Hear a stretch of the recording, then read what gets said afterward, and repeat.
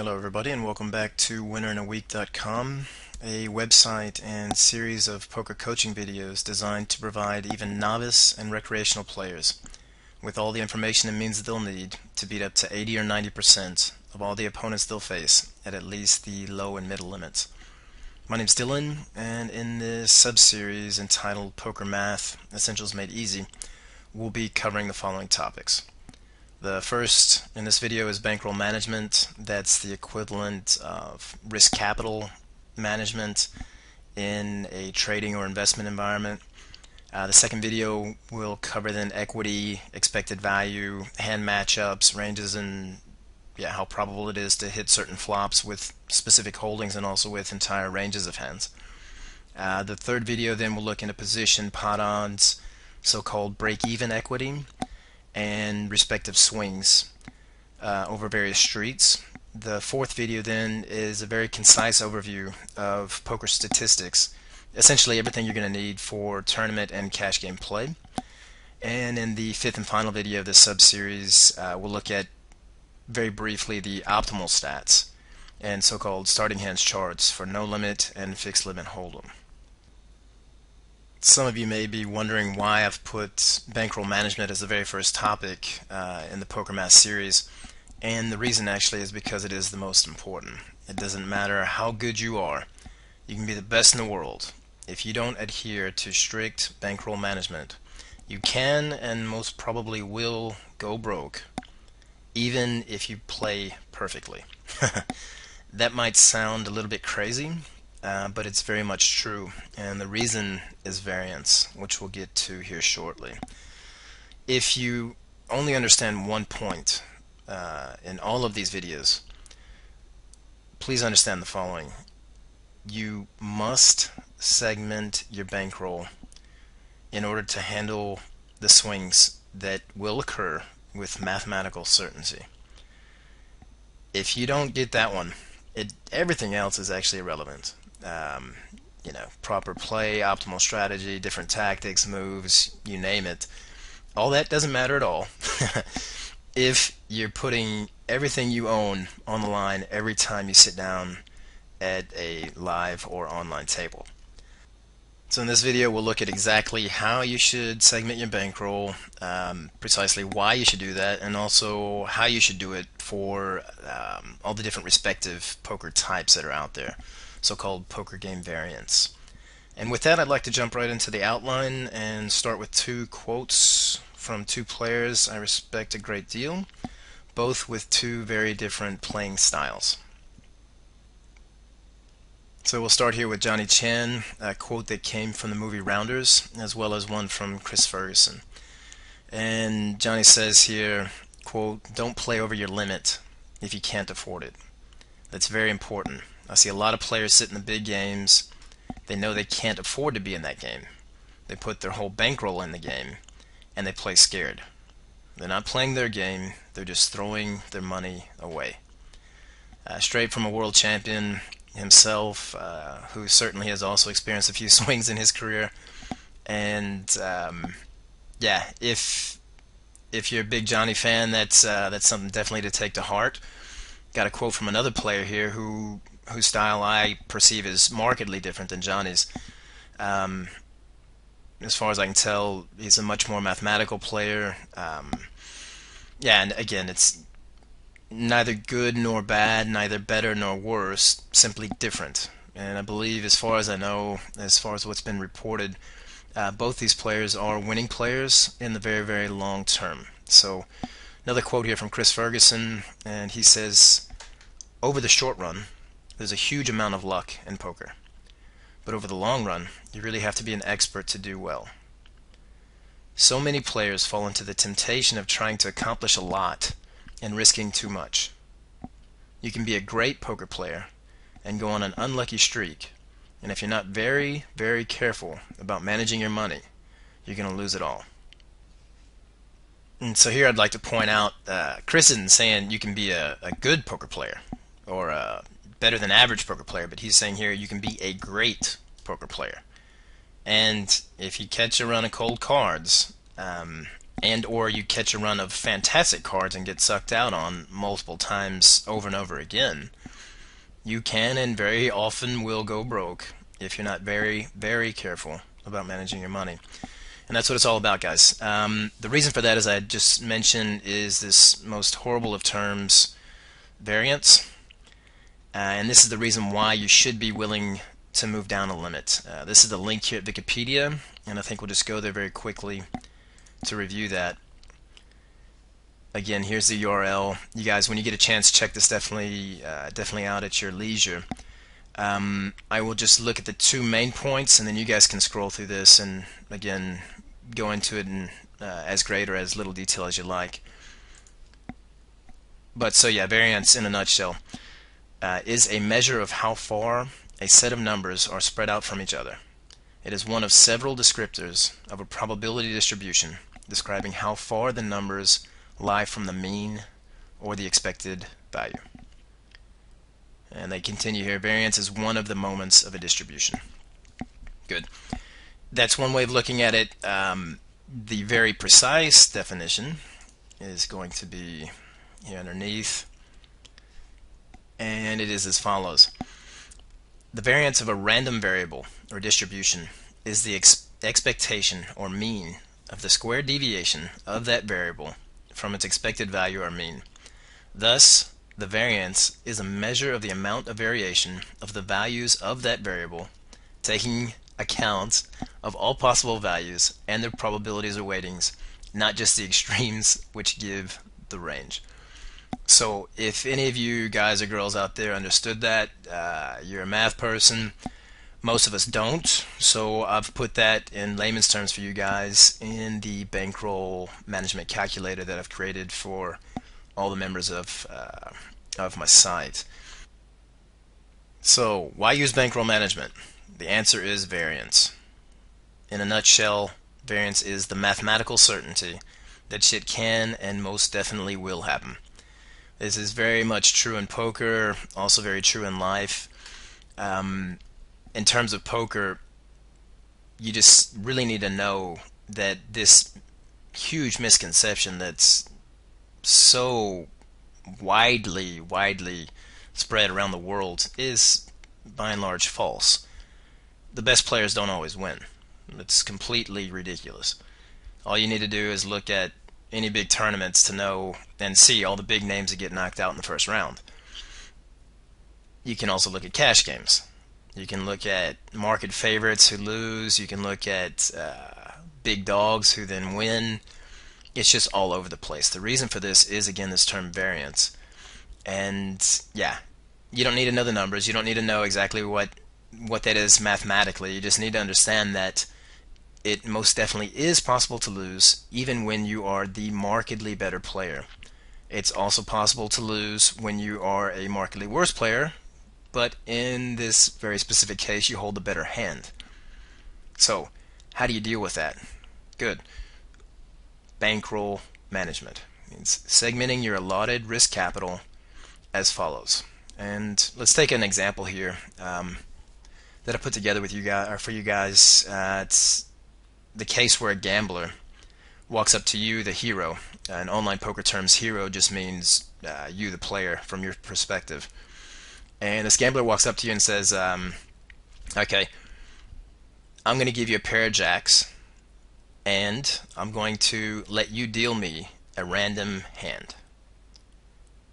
But we have to play for 1,000 US dollars, which is the hero's entire bankroll. So how does that look? If you go to a program such as PokerStove, which you guys will find linked from my site, and you enter pair of jacks versus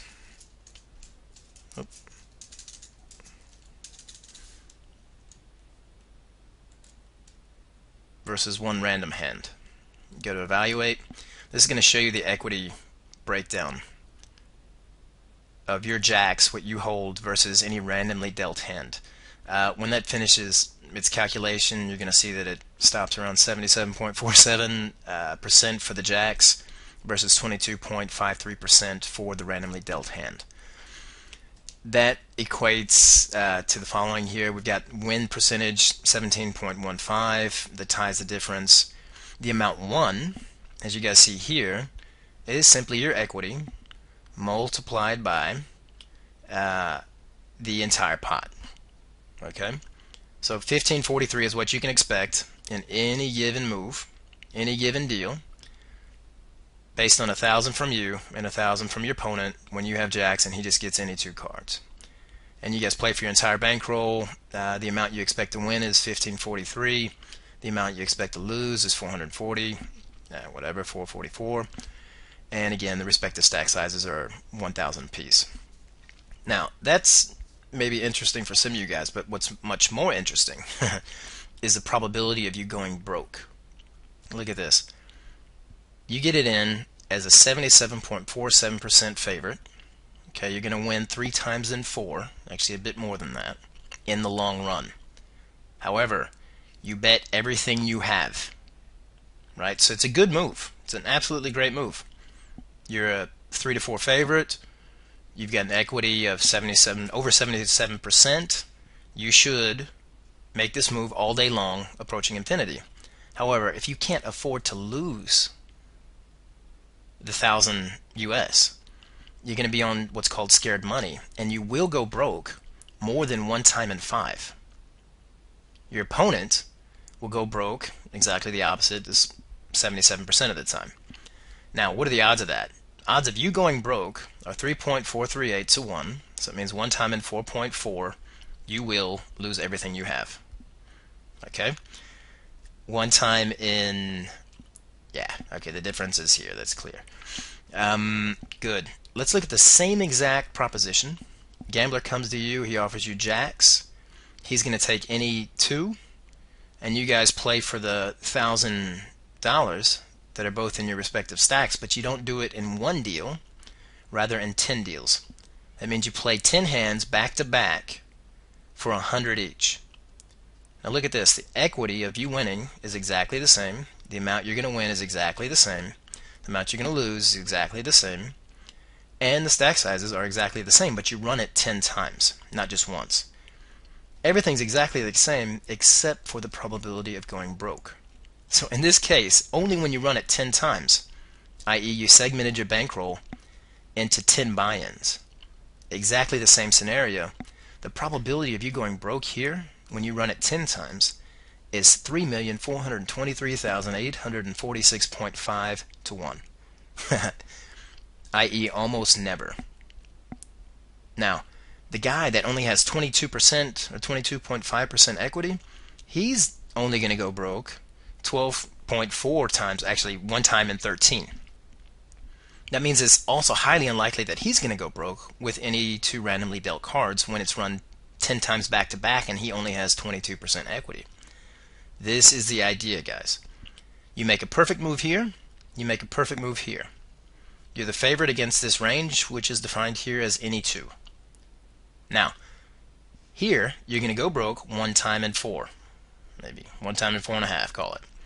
Here you're going to go broke 1 time in over 3,423,000. That's the difference, guys. Perfect play, perfect play. Here you can lose it all 1 time in 4, and you mathematically will 1 time in 4. And here you're almost never going to lose it all. That is bankroll management. So, I've written here, in which scenario above would you be willing to bet the farm? If you answer neither, you've properly understood the winnerintheweek.com F theorem. And that is as follows. Never bet a man that he can't put ketchup in your ear, because as soon as you do, he'll put ketchup in your ear. And that might sound a bit ridiculous. Actually, it is quite ridiculous. But the truth of it is only really going to become apparent once you've made a couple of these idiotic moves. Anytime a gambler offers you a deal and he himself is dealing, or she, yeah, you need to watch the previous videos on so-called mechanics or card sharps, basically cheats, because in that case you're not in a clean game. Means he's going to give you jacks and he's going to give himself whatever. Queens are better. Any overcard, and then let that board pair, and you're never going to win. Yeah, because he made the proposition to you. So again, never bet a man that he can't do what he's betting you, because as soon as you do, you'll probably, in most scenarios, be paying him, not the other way around. And yeah, it's stated in this way. The idea comes from a guy that I greatly respect, someone who keeps things simple but also very clear. And I think this really brings the point home. It's something that, it sounds funny, but hopefully you'll never forget it. I.e., do not let hope or fear blind you to the point that you ignore common sense. If it sounds too good to be true, both in poker and in life, it most probably is. And that's where I want to leave this. I think that makes everything quite clear concerning bankroll management. Why you should segment your bankroll, not because you can't make exactly the same move when you have $1,000 on the table or 100. It's simply because when you make that perfect move as a mathematical favorite, you're only going to go broke when you segment your bankroll one time in over 3 million, as we have here. Whereas if you put it all on the line in one go, you're going to lose it one time in 4, and that can really sting, depending on the amount that you're putting on the table and what you can actually afford to lose. Alright, so the question now is, how do you then segment your bankroll? And that's why I've created this calculator for you guys.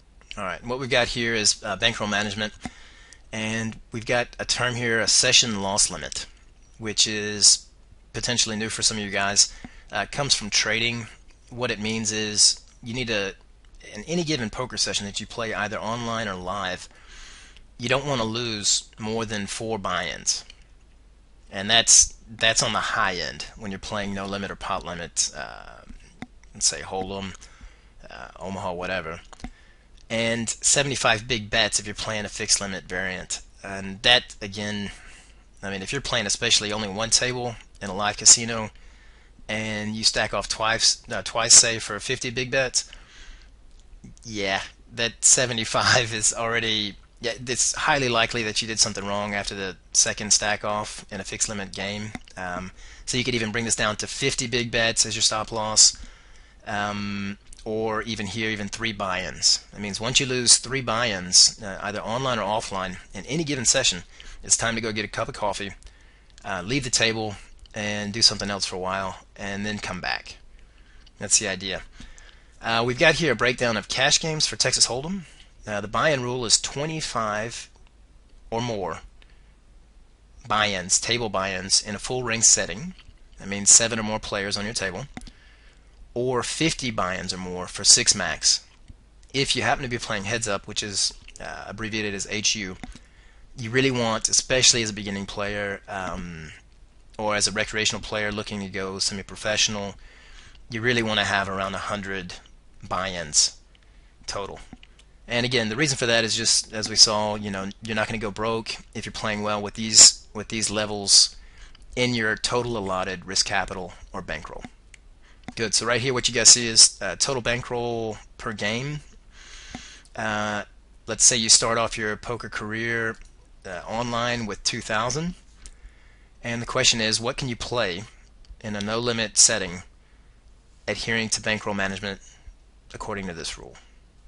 And what I've got here, guys, is full ring tables. Again, 7 to 10 players playing a short stack strategy. That's going to be covered in the Texas Hold'em videos in the future. This is where you buy in, as you see here, big blinds per buy-in for 20 total buy-ins. I'm sorry, 20 total big blinds. And we've got here a minimum buy-ins that you want to have in your total bankroll.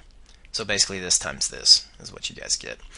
And if the limit's 10, let's say it's no limit 10, that means that the small blind's 5 cents, big blind's 10 cents. Then you've got 1,000 total buy-ins at that level. So in this example, that would be too much. You're playing actually way too under, or far too below your the limit that you could be playing.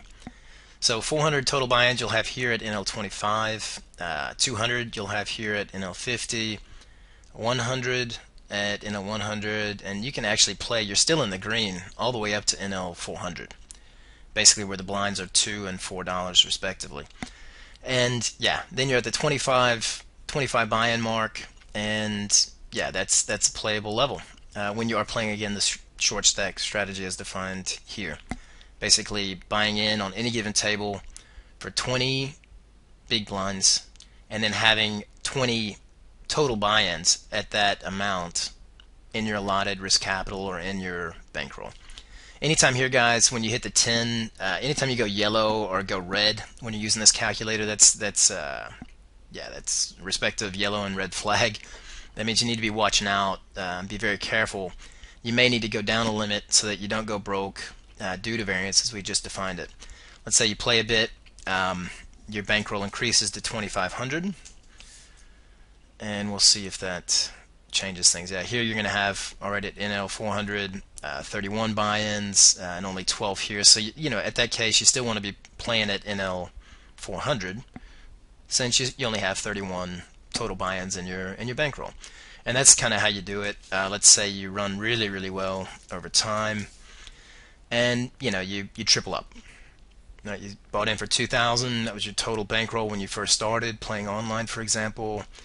You end up tripling up over a few months, and now you've got enough money in your bankroll to play at this level in a 1,000.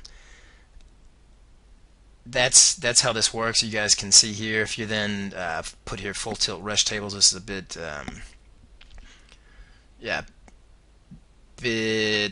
outdated since full tilts had a few problems, as you all well know. But if you are playing a full tilt rush table, they don't allow you, or they didn't allow you, to buy in for 20 big blinds, which is often the case at most online casinos these days.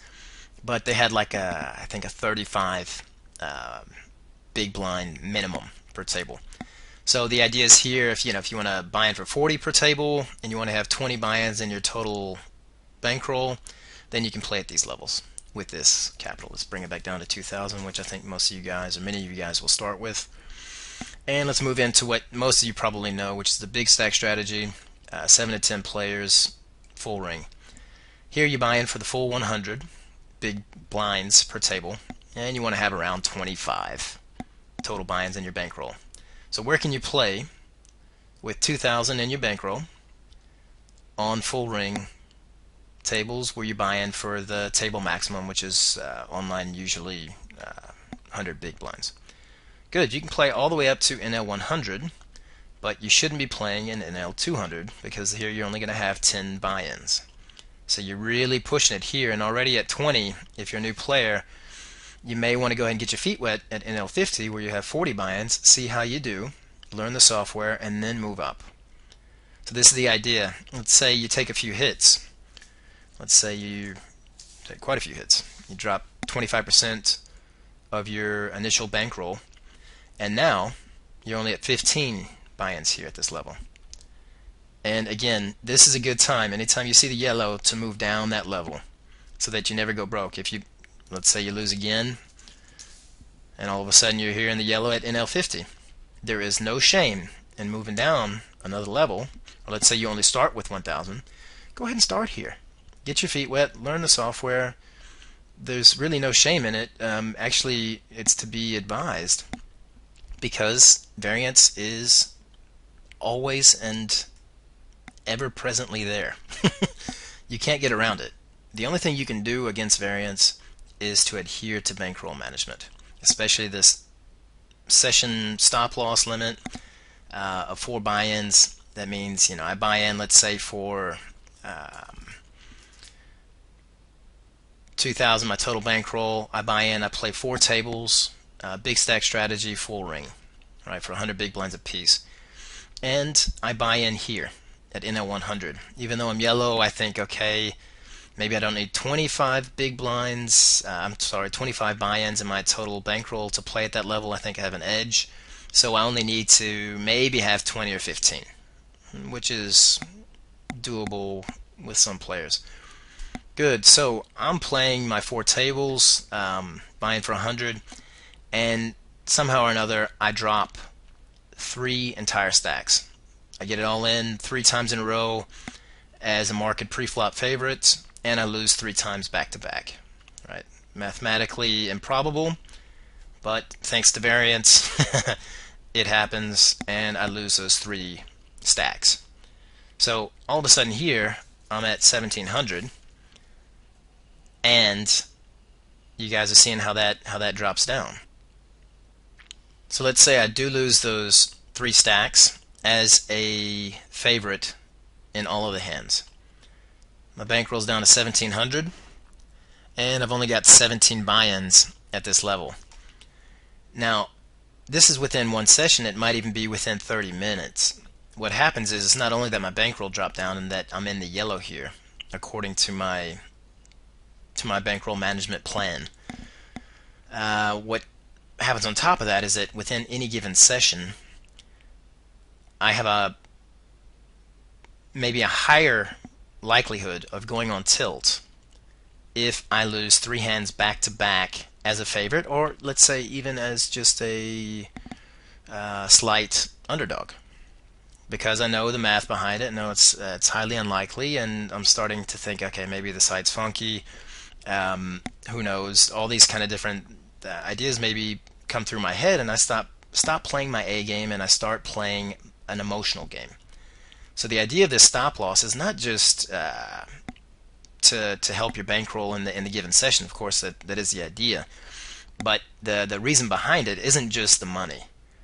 It's very often because when such losses, three buy-ins, or let's say 50 big bets, when that does occur in any given short period of time, most players start to play more emotionally. They start to lose it. They start to get off their A game. And the idea behind this is, of course, both, as mentioned, for your bankroll to be nice to your bankroll, and at the same time to avoid slight tilts, so-called tilts, where you start to play emotionally. You start to forget logic. You start to just make spike calls. You're involved in too many pots, out of position. This kind of stuff happens. This session loss limit, when you adhere to it very, very diligently, is very, very good both for your mental state and for your bankroll in the long run. Believe me, I'm unfortunately speaking from personal experience. If you adhere to this plan, guys, you're going to be ahead of your competition from the level of discipline 9 times out of 10.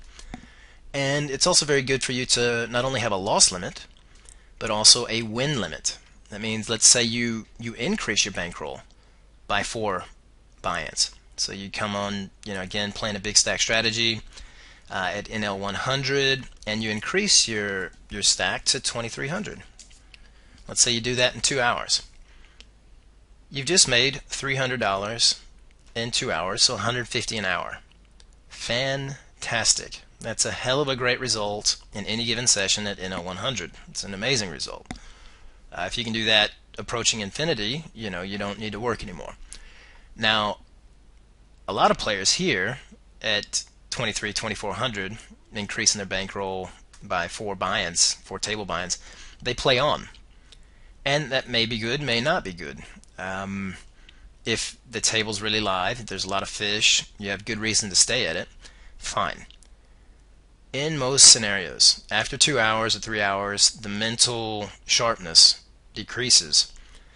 And that means that this 150 an hour, all of a sudden, just due to maybe you getting a bit tired or kind of bored or drifting off, whatever, or variance hits all of a sudden, maybe that drops down to 2100. Right? You drop two stacks, and now you're thinking, oh damn, I'm only up 100, and now I've been here for 3 hours, and now I'm not making 150 an hour, but 33 an hour, right? And now you're on tilt, and guess what? You drop another couple, and then you're behind, and then you totally throw the loss limit out the window. And instead of, after 2 hours of play at 150 an hour, you stick around, right? You drop a couple, go on tilt, you end up in a minus situation, and a lot of things happen here. One is for the beginning player, the mental situation. That means you don't leave your session as a winner. You leave your session as a loser. You're down.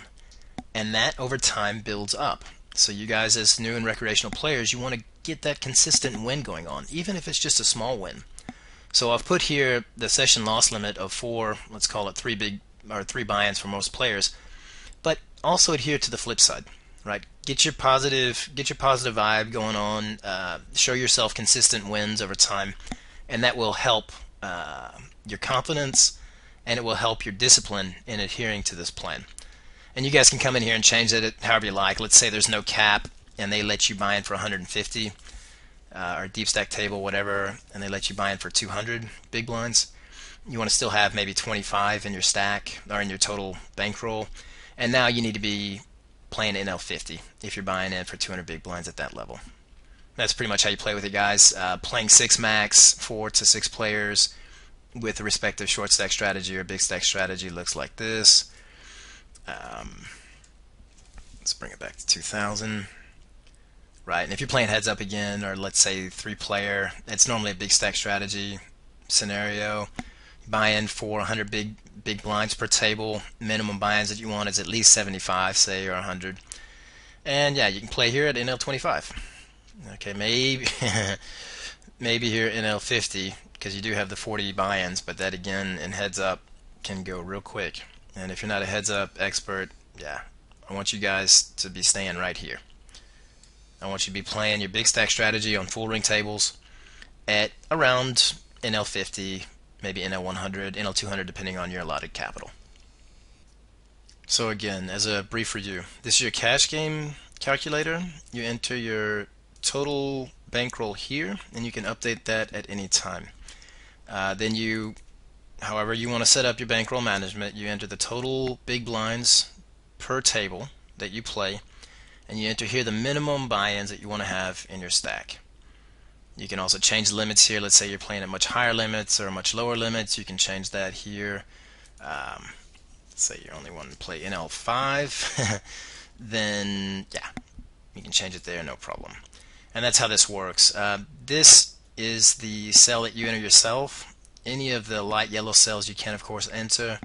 But if you just update the top cell, I've defaulted it such that that basically automates for all the different tables below. So this here is your cash game calculator.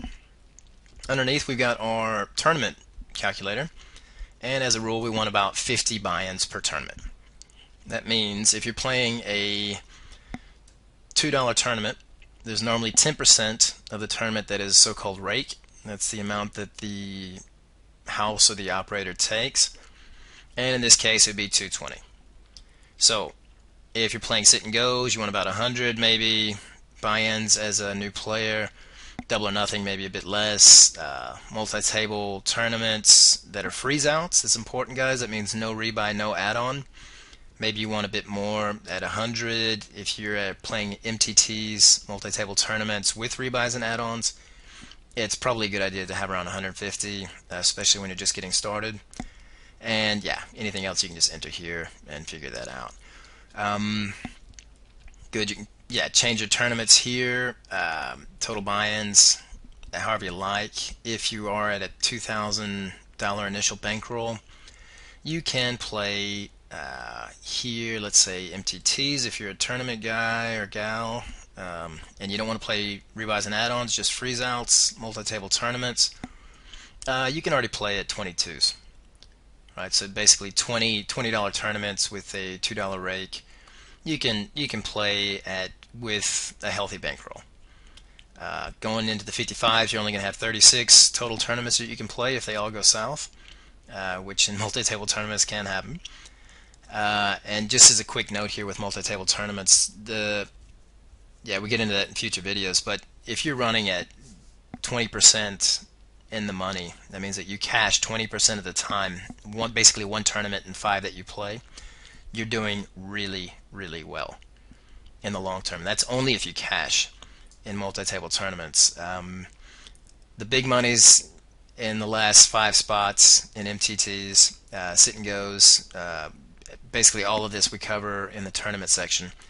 But just as a heads up, don't expect better than maybe 20 or 30% in the money finishes. and your return on investment is highly dependent on good old lady luck, your skill, and your respective edge against your opponents. Again, the idea is not if you're the best in the world or the worst in the world. It is simply you need to play in games, either cash or tournament, where you do have an edge, where you're better on average than your opponents, and also where your bankroll allows you to play, so that you're not on, as Johnny Chin called it, scared money. Alright, so that's for tournaments, guys. Moving on down here, we can look at cash games for Omaha.